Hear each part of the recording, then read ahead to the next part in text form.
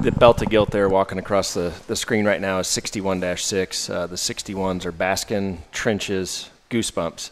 And there's a couple things to talk about here from a pedigree standpoint. First of all, the Trenches sow would be a littermate to our favorite pig that was at Houston a year ago. He was second in the heavyweight Hampshires.